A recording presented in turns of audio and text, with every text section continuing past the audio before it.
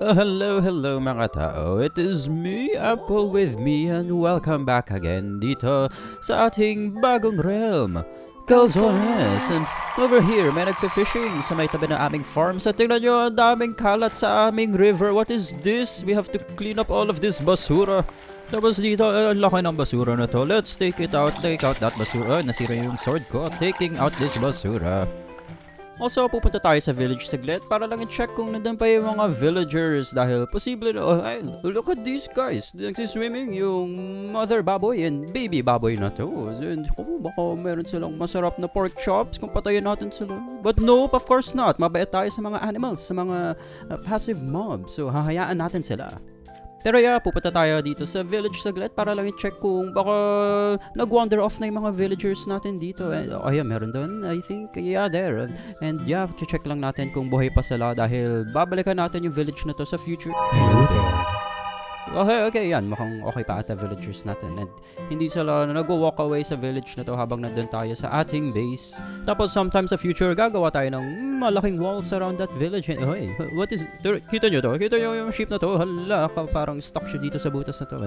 Okay, may baboy pa dito. Hala, baka kasama to ng family doon na nagsiswimming na baboy kanina. Baka yan yung tatay at nawawala siya dito.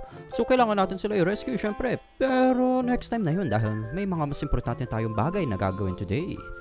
Specifically, kailangan ko mag-chop down ng maraming logs, maraming puno dahil yung plan namin para sa aming starter base, starter bahay ay isang treehouse. So, magpa-farm ako ng maraming oak logs. And look at this progress sa ating farms. Habang kumukuha ako ng maraming logs, naisip ko na pagandahin na rin natin yung ating farm dito. And nasimulan ko na rin yung aking pumpkin farming area here with our classic grid pattern. And yeah, nandito yung ating mga oak trees. Look at all of our logs. Nagko-collect rin ako ng mga leaves dahil kailangan natin ng leaves for our treehouse. And yeah, for sure, kailangan pa natin ng sobrang mas madaming leaves, sobrang mas madaming logs. So yes, tuloy ang grind for resources. At for some reason, sobrang daming namamatay. What is happening? At habang kumukuha ako ng maraming resources dito, may nakahanap daw ng cherry blossom biome. And yeah, dyan sa coordinates na yan. Pero hindi muna natin pupuntahan dahil yung priority natin ay kumuha ng sobrang madaming trees. Dahil look at this, ang konti ng ating logs. And feel ko sobrang kulang pa yung leaves na to eh. Tapos ang bagal pa tumubo ng mga saplings over here. Hinihintay ko sila tumubo. So, yung plano kasi ay gagawa tayo ng custom tree as in ng sarili nating puno na tayo magde-design. Tapos lalagyan natin ng bahay dun sa ibabaw nun. And we have another quick update dahil merong... Yo, look at that. Yeah, wow, yeah. Yes, yeah. Wala talagang update. Yun lang yun. Alright, bye.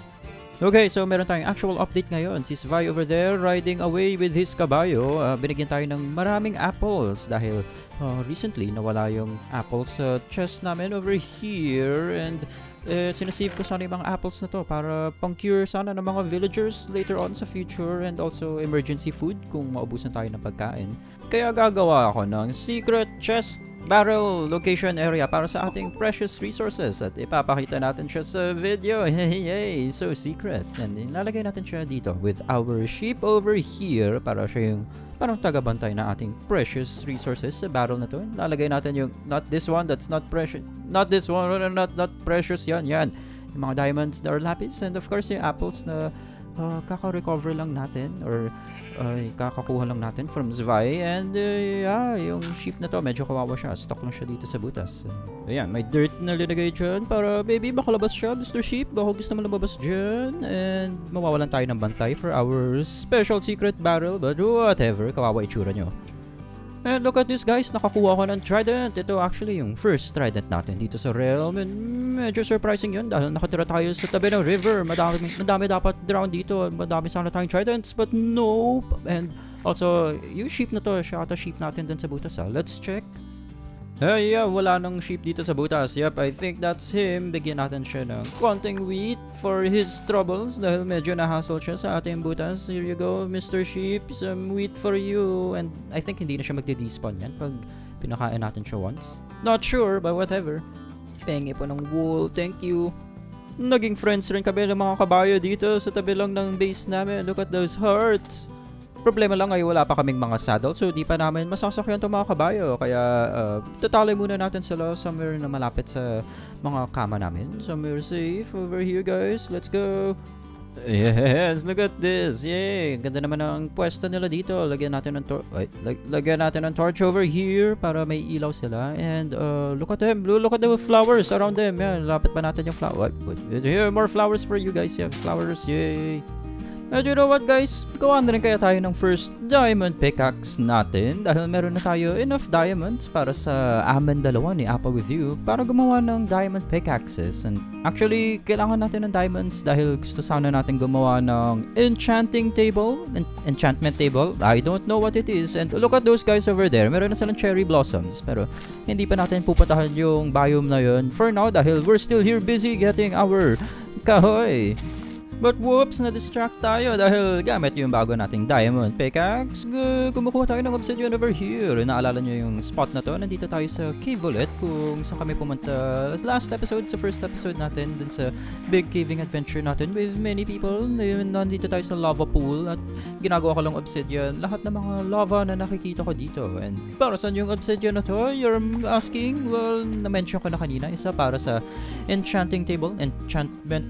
Ewan ko ba? Pero actually, yung mas important pa dun right now ay kailangan natin ng obsidian para makagawa ng portals papunta sa nether dahil kung naaalala nyo, hindi tayo pwede pumatay ng animals including cows. So, kailangan natin kasi ng maraming bookshelves for the best enchantment sa enchantment table.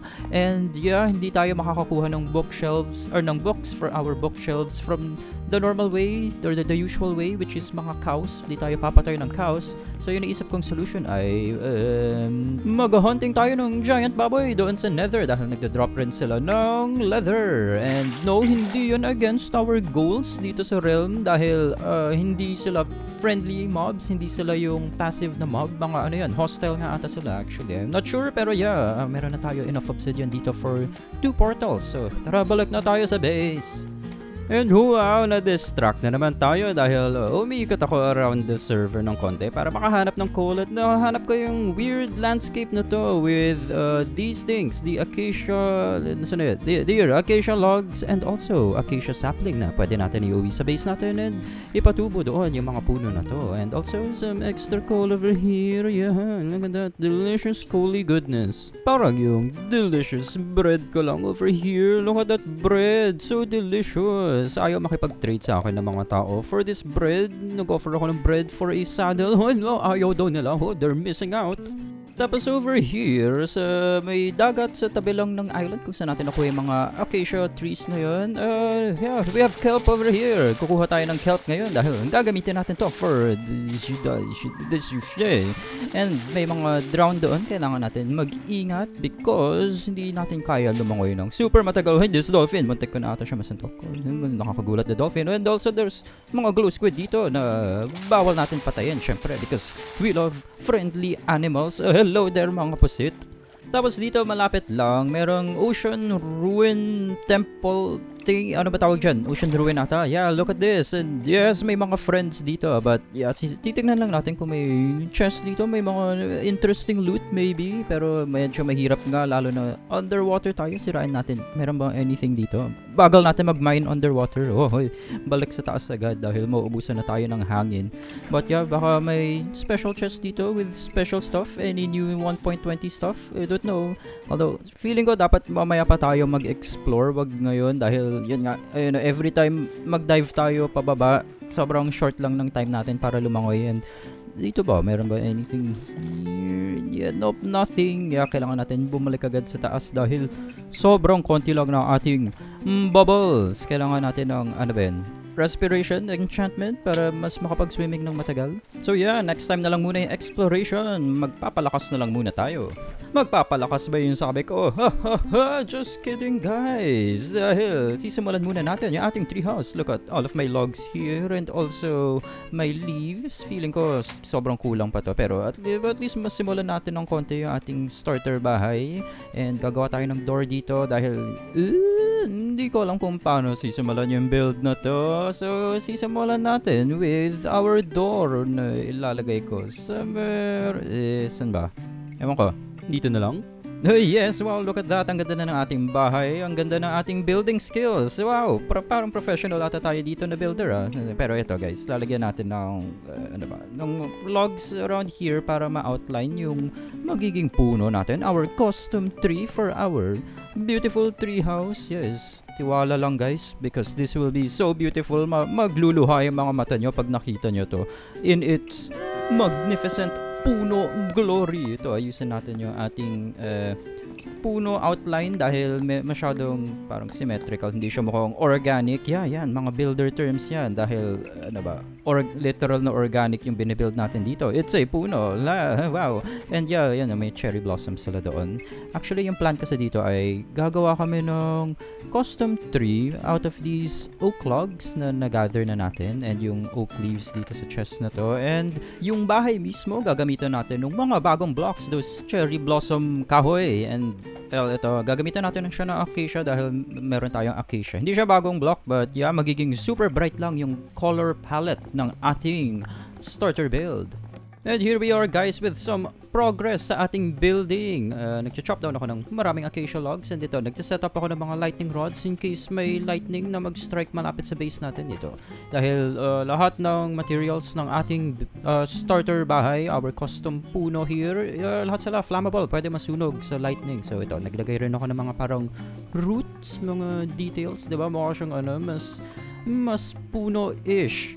Yes, very real words to describe our puno so far. But yeah, medyo nagsistruggle ako dito sa puno na to dahil hindi ako sanay sa pagbibuild ng mga ganito. So, matetest yung ating building skills and let's see kung mapapamukha nating maayos yung ating starter bahay. Oh, would you look at that guys? It's a little later now at meron tayong madaming progress. Nakita nyo, marami na tayong nalagay na logs and at least meron pa akong konting logs dito so hindi pa tayo mauubusan agad. But yeah, makikita nyo, look at our tree over here, yung tree trunk natin. Sinusubukan ko siya lagyan ng curves. Kita nyo, medyo kita nyo ba? I don't know, medyo mahirap gawin yung effect ng curve sa Minecraft pero yeah, sinusubukan ko bigyan ng parang hourglass shape yung tree trunk natin and makikita nyo, sinusubukan ko rin gumamit ng stairs para gumawa ng little curvaceousness over here. Makikita nyo dito sa right side, hindi siya curve, diba? Parang, ew, mukha bang puno yan. Dito sa left side, oh, what is that? Wow, amazing. Curves. Dito sa right side, kailangan ko siya gawin mas curvy para hindi siya parang nagda-drop lang straight into the ground, you know, flat na itsura. So yeah, aayusin muna natin yung ating puno. Well, look at that, naayos na siya agad. Well, not really. Ito. Pero this is more progress, guys. Nakita nyo, meron na tayong isang branch. Nakikita nyo dyan. Nag-ano siya. Para siyang, ba, yung harap ng Titanic or something. And here, another branch on this side. Gagawa ko ng branches on all four sides. And yeah, linalagyan ko ng extra details. Mga stairs and whatever para mas magmukha siyang curvy. And I don't know, mas mukha na bang organic yung ating puno? Ignore the chatting over here guys. Ayan, mas mukha na ba siyang puno? Hindi ako sure pero feeling ko pag nalagyan na natin ng mga leaves and other greenery around this puno, mas magmumukha siyang natural and organic. Right now kasi ang weird na itsura niya. Mukha siyang mukha siyang trophy kung nanalo ka ng prize for creating the most delicious mangoes. And ito, medyo nauubusan na rin tayo ng logs. So, habang nagbe-build tayo, nag-chop down na rin tayo ng mga puno for extra building resources. No, but look at this. We have more progress. Natapos na natin, more or less, yung parang skeleton ng ating bahay. Kita nyo, may branches na tayo in all four cardinal directions ng ating puno. Ayan, and medyo nasimulan ko na rin yung paglalagay ng mga leaves, mga dahon sa ibabaw ng ating puno. So ngayon, yun na lang yung focus ko, paglalagay ng mga dahon-dahon. And siguro struggle din to kasi nahirapan ako sa paggawa ng ating tree trunk. So siguro mahirap din gumawa ng natural looking organic leaves.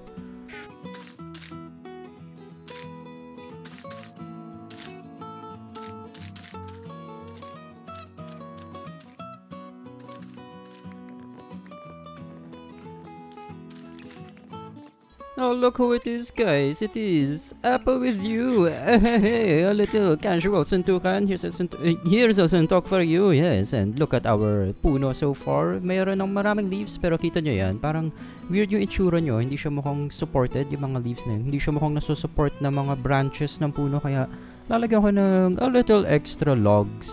Somewhere here, randomly, sa mga parts na to. Para lang mas magmukha siyang natural. Mas mukhang mas may sense dahil mas nagmumukhang nasusuporta ng mga kahoy ng mga branches ng ating puno yung dami ng leaves na linalagay natin dito. And here is our puno so far. It's looking medyo giant, diba? Parang masyadong malaki pala to for a starter build, but oh well, nasimulan ka na, might as well keep going. Oh, and tingnan nyo yung aming farm dito. Yes, so many crops. Nagluluto pa kami ng potato dito. Baka mapapansin nyo rin na tanim kami ng crops namin in the alternating pattern. Yung wheat, tapos carrot, tapos potato, tapos ganun ulit, wheat, carrot, potato, yan.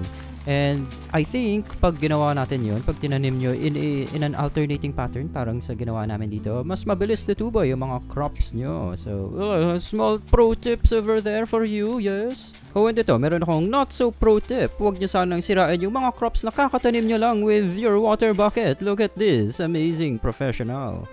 And for some extra details, para sa ating puno, tumasok ko dito para lagyan ng stairs. And ito, bagong detail na ilalagay natin. Some fences. Look at this. Ilalagay ko lang randomly wherever. Like some here, over here. Yung iba, isang fence lang. Yung iba, dalawa pababa. Pero yeah, pag tingnan natin siya from afar, ayan, mas mukha siyang puno. I guess slightly, I don't know. Yung extra details, parang nag-a-add siya ng, nagmumukha siyang mas luma. Nagmumukha siya may mga falling branches just branching out in random directions. Yes, meron pang wandering trader over here.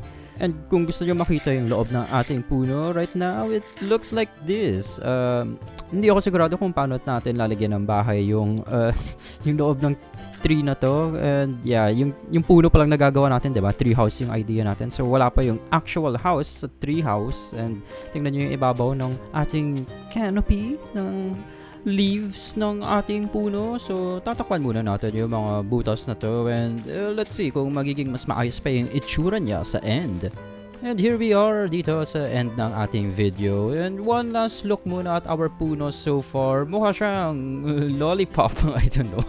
But yes, that's it for our episode today, guys. Super simple lang siya. Very grindy and building focus dahil really game pa lang. So yeah, mag-setup pa lang tayo. Sa next episode, pupuntahan natin yung cherry blossom biome na na-mention ng mga kasama natin dito sa realm kanina. And kukuha tayo ng mga blocks for our treehouse na ilalagay natin dyan sa ibabaw ng puno natin. So magkita-kita tayo sa next one. Have a great day, mga tao. Goodbye!